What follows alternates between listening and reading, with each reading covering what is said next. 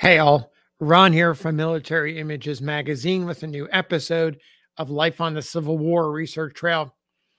You know, you've heard me talk about newspapers.com as being such a game changer for researchers.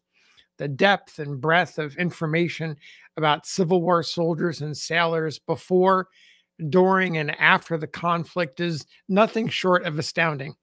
So much great primary source material, so much of it hasn't been seen in decades. I read many passages from newspapers.com stories on these videos, and I want to read another one today. It was shared with me by Military Images senior editor Phil Spaugy. Phil is a passionate researcher who is now writing a column for us called Of Arms and Men. The tagline is At the Intersection of Photography and Ordnance Technology. Look for it in our next issue. That's the summer issue. Phil was alerted to the story, the article I'm going to read to you, by another Phil. His name is Phil Harris, and he's a historian of the 19th Indiana Infantry who has gone, so I am told, to extraordinary lengths to obtain markers for soldiers in the regiment. He's definitely a kindred spirit. I hope to meet him in person someday. Phil, I know you're a listener, and thanks for your support. The article Phil discovered appeared in the January 23rd, 1889 issue of the Indiana State Sentinel. The headline is, quote, Vets and Their Old Flags, end quote.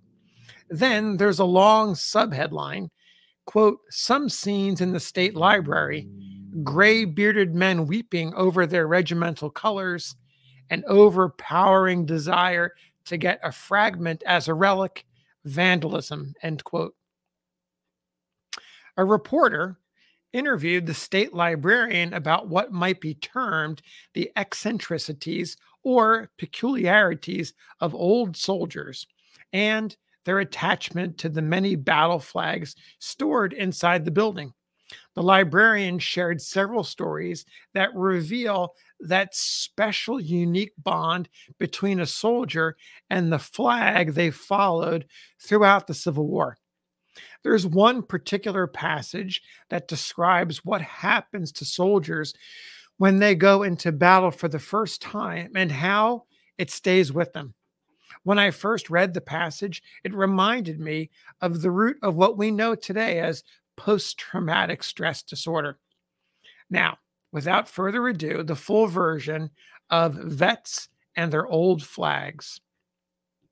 Here we go. Quote, Mrs. Lizzie Callis Scott, during her 3 terms as state librarian, has had frequent occasion to become quite well acquainted with what might be termed the eccentricities or peculiarities of old soldiers. In her charge, the state had placed the flags of the various regiments enlisted from Indiana during the Great Civil Conflict. To care for these banners would seem, at first sight, to impose only nominal duties, but Mrs. Scott's experience has taught her otherwise. Not a few times has her regard for her duties as custodian come into conflict with the personal likes or dislikes of some old veteran. The love of a soldier for his flag is proverbial. To most people, there is more in the national ensign than the material out of which it is made. To him who has followed it on the march or through the smoke of battle, it becomes at once the embodiment of the principles of our government and is looked upon as something sacred or divine. Around it clusters all the associations of camp life and hard-fought field, the discomfiture of defeat, the elation of victory, the sufferings at Andersonville, the parole and homeward return. After an engagement, a soldier is a changed man. From the time when, kept in suspense in the rear, expecting each moment to be ordered to the front, where musketry rattles and artillery thunders, to the time when nightfall puts an end to the struggle, The soldier lives months in minutes. His past life seems thereafter an ill-remembered dream. Nothing is before him, nothing is vividly present but the scenes of the conflict. That picture never fades, but is terribly real through life. No wonder then that the veteran should have differences of opinion with the state librarian regarding the disposal or custody of his, always his flag.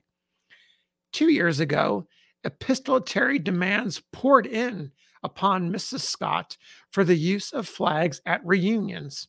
She promptly answered that she could not thus send the state's property out of her custody.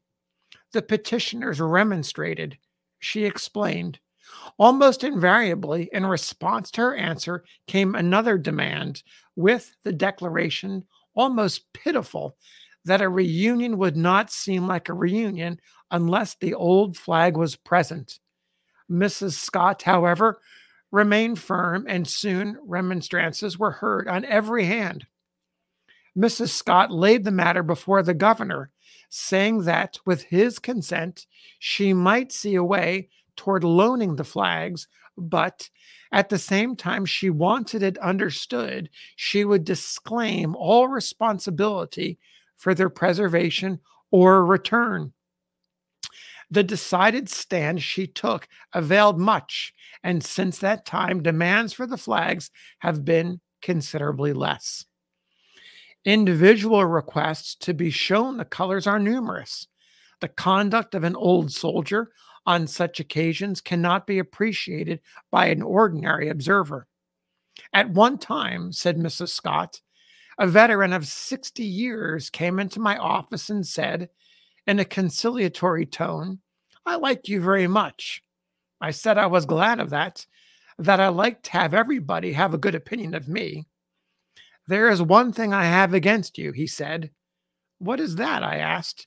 "You won't let us have our flags."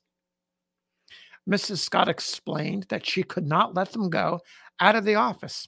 Should she do it, it would not be long before there would be no flags. Some of them, she added, are in tatters and would barely hold together. "I know that," replied the old volunteer, "but it does us good just to look at the pole." At another time, a portly, grizzled old man entered the state library and requested to be allowed a sight of the colors of his regiment. He was accommodated. He stood as if transfixed for fully a minute when shown the tattered stars and stripes. Then, with a downward sweep of the hand, he exclaimed, while the tears coursed down his cheeks, "I love that flag better than I love my wife." Mrs. Scott has frequently had occasion to repress an inclination on the part of visiting soldiers to cut or tear away a piece of their flags. It is seldom that such visitors call without requesting the permission before they leave of taking a piece or even a mere shred of their regimental colors. Some of the soldier callers have even offered Mrs. Scott bribes for such permission, though they did not seem to look at the matter in the light of bribery. At one time, an old soldier offered to give a $20 gold piece for an inch square of flag. Another offered 20 acres of good land. "If I had been of a business turn of mind," said Mrs. Scott humorously, "I might have owned a farm or two." There was one old veteran whom Mrs. Scott had occasion to remember. After being shown his flag, he deliberately tore off a piece. "That I cannot allow," said Mrs. Scott. "You will have to leave the office."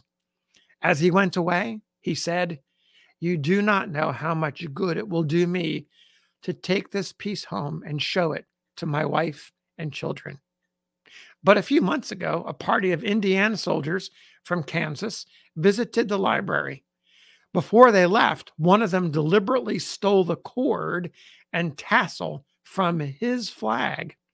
The fact, however, did not become known until he had left the city. The flags are sometimes such a care naturally concluded Mrs. Scott after a recital of these experiences. So there you have the story of the Indiana regimental flags at the state library and an interview with the state librarian about some of the soldiers who came through, the old soldiers, to get one more glimpse at their flag. Also, remember that description about once a soldier goes into battle, their life is changed forever. And that flag becomes the embodiment of that experience, one that they hold with them through the rest of their lives. Take care. Thanks for listening. And we'll see you on the next episode of Life on the Civil War Research Trail.